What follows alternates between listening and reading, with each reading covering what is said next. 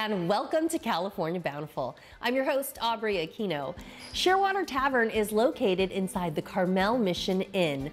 They offer a quintessentially Carmel experience by showcasing the Monterey Peninsula through their menu and local purveyors on every dish they plate.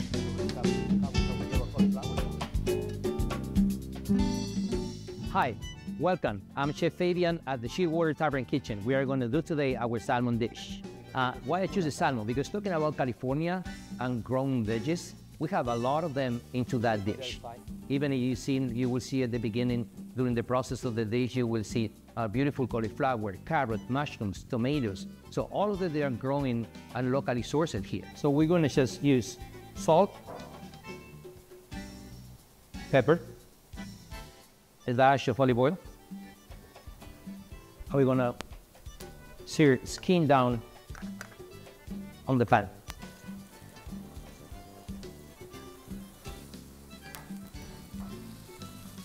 I'm gonna give you a nice 1 minute, a minute and a half. I'm gonna just flip for one side.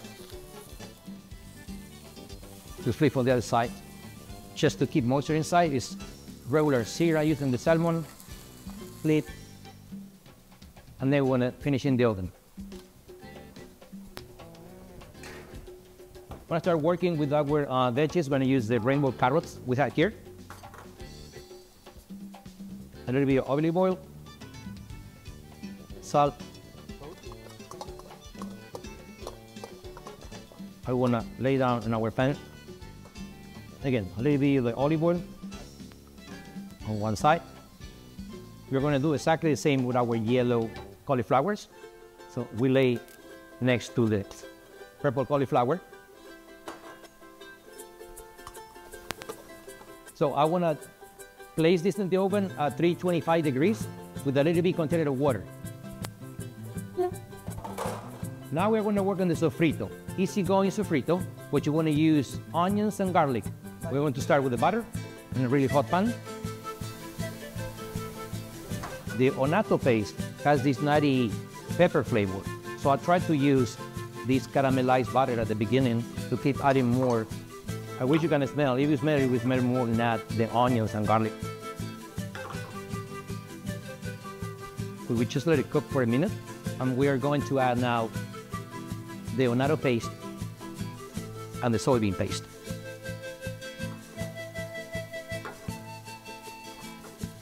We let it go for another minute. And I'm going to use a little bit of the cumin. You can go, again, flavors and spices. You can go in any way you like it. You can go more or less or just change it. This is a base and it's only the base I like it, but you can modify upon your liking, right? Coconut milk. And we're going to use a little bit of molasses. And we want to transfer this to our blender.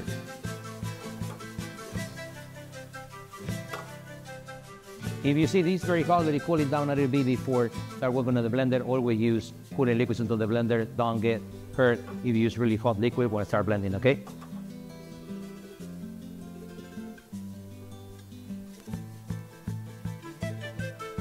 It's called liquid where I cook the plantains. I'm going to add into our mix. When I grab the plantain, I'm going to start adding the plantain pieces into the blender.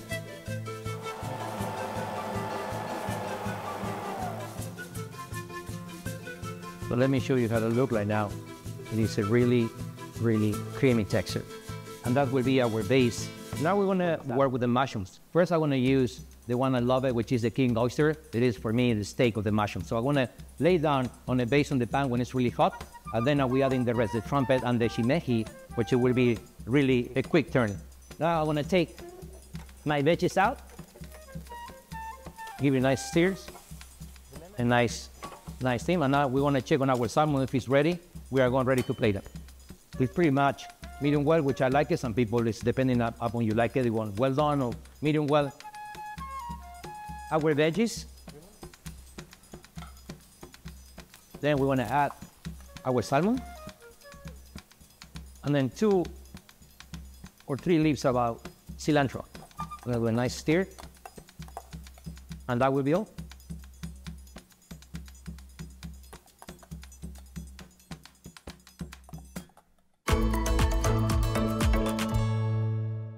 In the hustle and bustle of busy mornings, I have one food that can be your sunny side solution. I'm Ashley Hawk, a registered dietitian and mom of two, and I understand that mornings can be crazy. You guessed it, it's the excellent world of eggs. Did you know that eggs are a complete source of protein and they contain heart-healthy omega-3 fatty acids? They also contain choline and lutein, which is good for your brain and your eye health. Eggs are also really easy to meal prep. You can make a batch of hard-boiled eggs on top of the stove so they're ready to go throughout the week, or you can add them to a snack box. I also love the fact that you can make eggs in the microwave, and then you can add them on top of a bed of greens or eat them as is. And of course, we can't forget breakfast burritos. This is a great way to use up extra veggies that you have on hand and make a big batch for the week ahead. These are just 3 simple recipes, but you can head to ashleyhawkrd.com for more information. Still to come, a wine and chocolate pairing that's bar none. And after the break, we'll find common ground with a couple soil-savvy movie makers. California Bountiful is brought to you by the California Farm Bureau.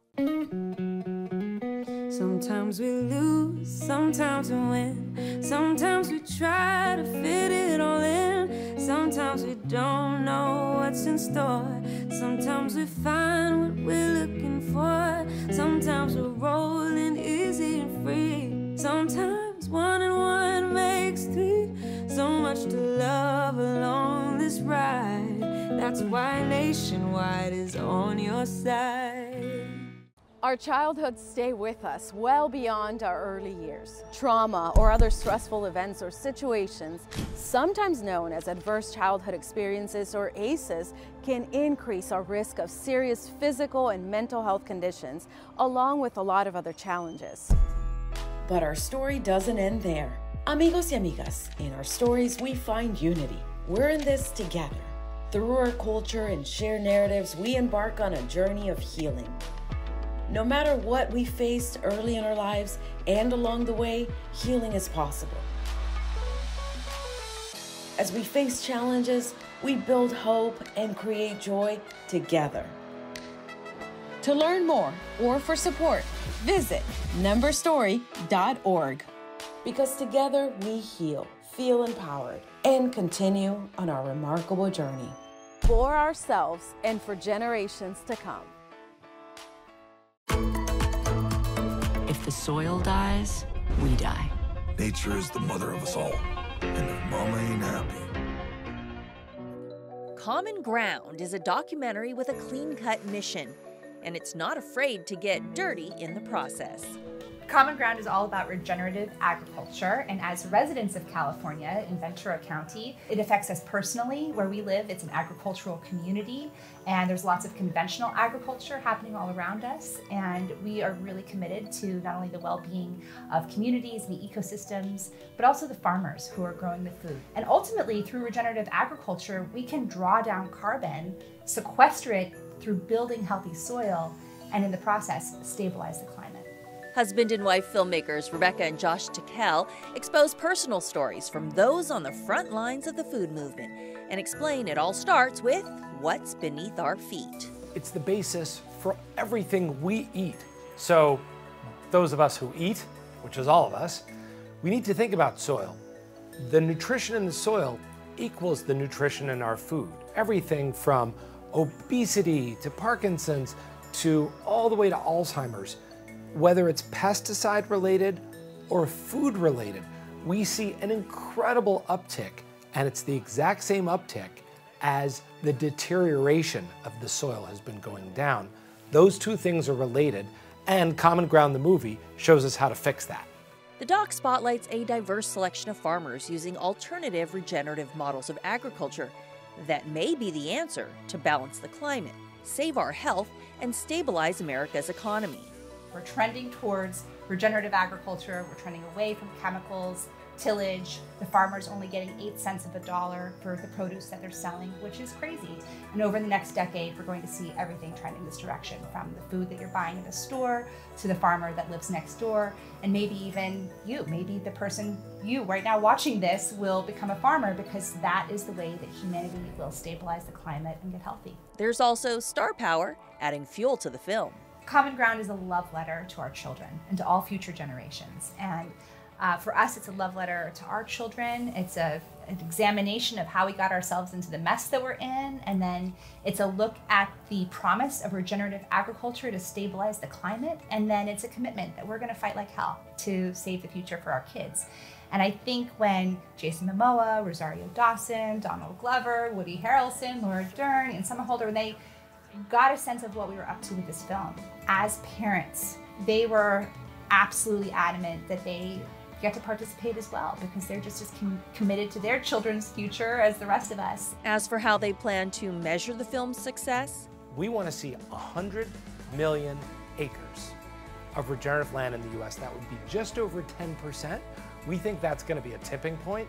We think once 10% of the farmers are doing it and they're making money and everyone else sees it, boy, they're just going to rush for it. Now, your bountiful landscapes. I'm Charmaine Turbo, head farmette here at Turbo Farms in Los Altos. When it comes to cracking the code on the trendiest blooms this spring, I asked, what screams lush, roughly, and wow? And of course, what blooms in the color of the year, Pantone Peach Fuzz?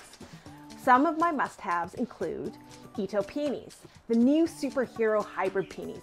Plants are quicker to establish and boast plenty of blooms. They're more tolerant of our warmer climate, making them ideal foundation plants. I love Uchagias, Scrumptious, and Hillary. These beauties have luscious pom-pom-sized blooms kissed with apricot. Next, Italian ranunculus, specifically the Elegance series. These ranunculus are bigger and better than ever, with high petal count, strong stems, and extra long vase life. They're sure to be crowd pleasers. Lastly, double narcissus. It's time for traditional single cone daffodils to step aside and say hello to double narcissus. These luscious beauties look like they're exploding with ruffles. Delnashaw and Angel Fire are two of my favorites. Charmaine Turbo from Turbo Farms, signing off. Flowers or bust. Coming up, a perfect pairing that's born among the vines. But first, we visit a Northern California ranch that's proud of its SunFed products. Hey, Brad, you know how Nationwide is more than an insurance company? Oh, yeah. They're one of America's largest financial services companies. Could we get that in a song like Business Life Retirement? Or Nationwide's there to protect? Maybe leave the songs to me. But I'm the one with 3 Grammys. I'm kind of the jingle guy. Not sure I agree with that. Well, I'm not sure I like your hat. Well, it would never fit on you. Wow. The California Farm Bureau has protected the diverse agricultural interests in the Golden State for over a century. As part of the California Farm Bureau, you'll add your voice to the combined strength of over 34,000 farmers, ranchers, and families through our state.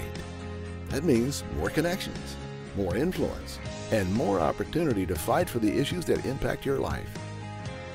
With your support behind us, California Farm Bureau's robust government affairs, federal policy and farm pact, and legal teams work tirelessly to advocate at all levels of government, protecting and promoting our shared way of life. Together, California Farm Bureau and our members are standing up for farmers, ranchers, and families throughout the Golden State every day, working to cultivate a bountiful future for all Californians.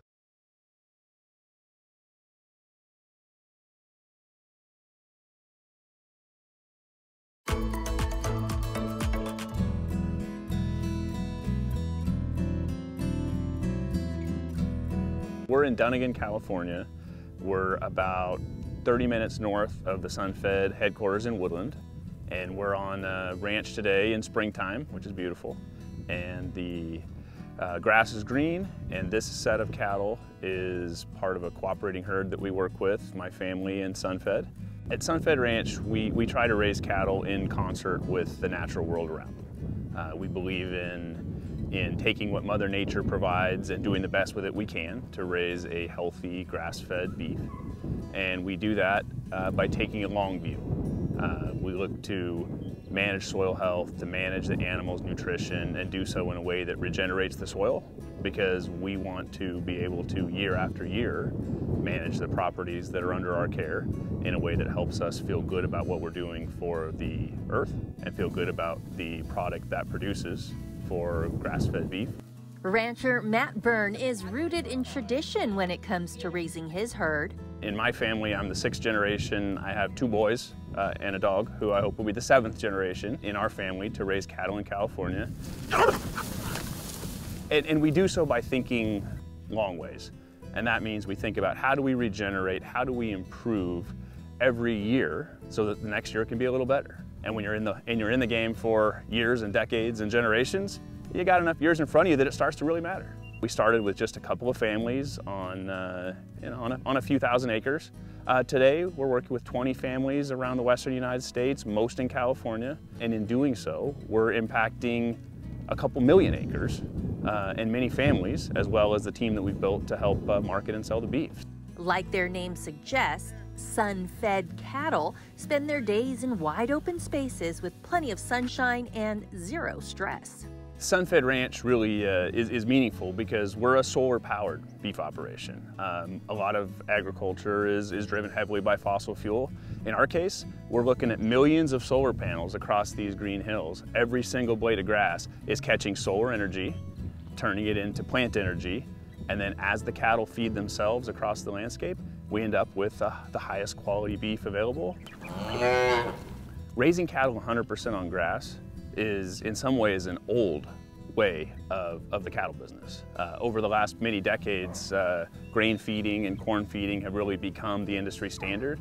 And so in a lot of ways, we're taking what's old and making it new again. And we're doing so not the way that Granddad did it, but by using science as well. And so we try to manage grazing. We track really carefully the individual animals that are part of the system, so we know how they're performing, what their needs are. And so by taking an old system and developing our own way around it, we really believe we're delivering not just the beautiful picture that California's landscapes allow, but also the highest quality in a fully grass-fed, grass-finished system. All cattle eat grass. In California, here, and with the philosophy we follow, we're fortunate that these cattle can eat nothing but grass. And so it's not just grass like your lawn, it's oats, and it's forages, and it's forbs, and it's clovers, and it's all these things that the cattle naturally select. And that's what drives the health benefits. Whether you're a human or a pet, you're getting the benefit of everything that animals eat. Which I take this holistic view that the way that we raise the cattle and the way that we bring them to market is going to be good for the earth. It's going to be good for the communities that we work in all throughout California. We're blessed with green grass in the wintertime, which we're standing here today and looking at. And because of that, we can offer a year-round healthy product, and we don't have to bring feed, corn, other grains to the cattle in a feedlot. We can let the cattle finish themselves right here. From pasture to plate, SunFed ranchers take pride in the cattle they raise, the way nature intended. Over the last 15 years, though, we've sent product to almost every state in the union. We deliver weekly as far east as Atlanta, Georgia, Florida, and we're looking for places where we can find a consumer and a customer who cares. We don't sell to every grocer. We don't sell to every restaurant. What we try to find is a great partnership from people who value the same things we do. And where we can find that and where we can affordably ship it, we have a group of customers. Time for Farm Bureau Foodies. Here we are today at the Morningstar Company with Aaron to tell us a little bit about what they do here and how tomatoes actually get to our plate. The Morningstar Company started in 1970 with Chris Roofer. He was a truck driver, so it was him in one truck. And he was like the truck we just saw go by. Yep, we're a trucking company at heart. And so Chris was driving up and down the state, hauling agricultural commodities from field to factory, and saw that there was disruption. There was the interstate coming along the west side of the San Joaquin Valley, connecting north, middle, and south, as well as the state water project bringing water via the aqueduct to the west side as well. So that could change the game and move processing and growing from coastal regions into the San Joaquin Valley where it could be more cost effective. So he saw this opportunity and decided, Let's add some scale. Yeah. And it was at the same time that technology was changing. There was aseptic processing technology coming out. And what we would call today Industry 3.0, the computerization of factories and the beginning of automation was just starting right about that time as well. So with that, Chris found that he could move processing from coastal regions into the San Joaquin Valley. Which is where are we at today, for folks who don't know? Correct. We're in Los Banos. Okay. Right next door to Stanislaus County. Yes. Chris started his first factory in early 1980s. Okay. And then he went and built his own factory in the early 90s, and that was the start of the Morningstar Packing Company. So since then, we've grown to have 3 factories, 2 in Los Banos in the San Joaquin Valley, and 1 in the Sacramento Valley in Williams. So what kind of products are coming out of this factory here? Liberty does it all. It's the 2nd largest factory in the world. The 1st largest is our William factory, and then the 3rd largest is our Los Banos factory. All 3 factories do bulk paste. Okay. But Liberty Special, they do bulk diced. They also do canned items, pouch items. They do lycopene extraction, green tomatoes, organic tomatoes. They make drums, they make bins. They even make their own power here as well. Amazing. Yeah. Wow. So some of those staples that, like me as a grocery shopper, might pick up in a grocery store, those are the types of things that your ingredients are going into. Very much so. So behind those large brands on the store shelves is us and a number of other California tomato processors. Very cool. Up next, I heard it on the grapevine, turning wine into chocolate. Sometimes we lose, sometimes we win. Sometimes we try to fit it all in. Sometimes we don't know what's in store. Sometimes we find what we're looking for. Sometimes we're rolling easy and free. Sometimes 1 and 1 makes 3. So much to love along this ride. That's why Nationwide is on your side.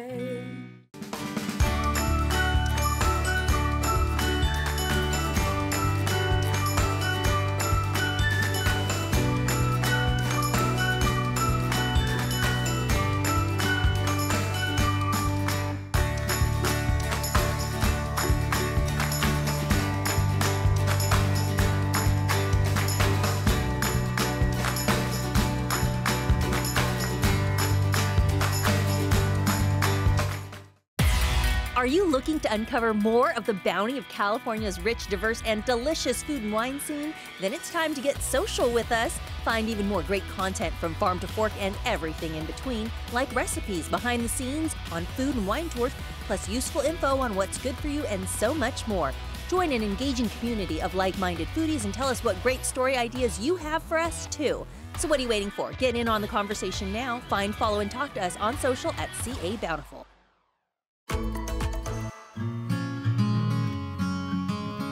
Well, the idea was a long time in coming in a way, in that we began to look at the sustainability programs in the fine coastal vineyards that Jackson Family Wineries farms, and began to wonder if there was more we could squeeze from a Chardonnay grape. And we discovered that at the end of harvest from fresh pressed grapes, there is a residual skin, stems, and seeds referred to as Chardonnay marc or Chardonnay pumice. That is an underutilized asset, and we decided to begin an exploration of what we could do with it.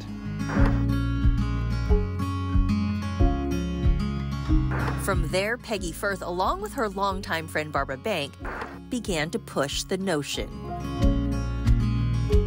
Fresh pressed grape pumice is really kind of an active ingredient, and we needed to stabilize it by drying and then milling it so it would be appropriate as a food ingredient. No one had really studied the molecular composition of what's in this Chardonnay marc, and furthermore, what does it taste like? So we began those explorations in collaboration with UC Davis scientists. And that's when this sweet concept came to fruition. Actually, there's some really interesting stuff going on in white wine. I think for everyone, when I tell them that Chardonnay is a superfood, they're either a little skeptical or they're a little surprised. The potential of Chardonnay marc in terms of that trifecta of both sensory, health impacts, but still the sustainable food system. We actually have managed to get all 3. So when it comes to food innovation, Wellvine is actually something of a unicorn. That's a proprietary ingredient, first of its kind, and we were pleasantly surprised to learn that it's full of antioxidants, dietary flavonols, and other fibers that enhance gut health. And we have something that's unique, first in class. And so we thought to explore this as a consumer-facing ingredient, we would pair it with dark chocolate, which is also known for its health attributes and is something consumers love to taste. Wine and chocolate, upcycled and earth-friendly, such a novel idea. Right now it's only for the Chardonnay grapes, and that's a good place to start since Chardonnay as the wine is America's favorite wine, so we'd like to build the business to be compatible with that. Dried and milled grape skins, seeds, and pulp that would typically be discarded after winemaking undergo a unique process to turn the residue into a nutrient-dense ingredient. There's not a lot you need to do to get me to try chocolate. And you have such fabulous spread in front of us, so I would love to try some. Well, let's start with the dark chocolate with a smoked salt that is smoked over Chardonnay barrel staves. Okay. So for all both the wine-loving people and for the salt-loving people. I love the salt in there. This might be your chocolate. The next one to try would be the tart cherry and cocoa nibs. And the tart cherry fruit complements... I love chocolate and fruit. Yeah, some of the fruity flavors that come through in chocolate. And so that complements it. Very good, very good. And then we have our almonds and dark chocolate, but this also has a little bit of the pink Himalayan. Pink Himalayan. Salt. I'm being spoiled. You are. After getting a taste of the luxury chocolate straight off the charcuterie board, I can attest to its deliciousness. That's actually quite good too. Wow. The California almond industry. You can support two of the great agricultural economies. Exactly. In one product. And it's all California. It's all California.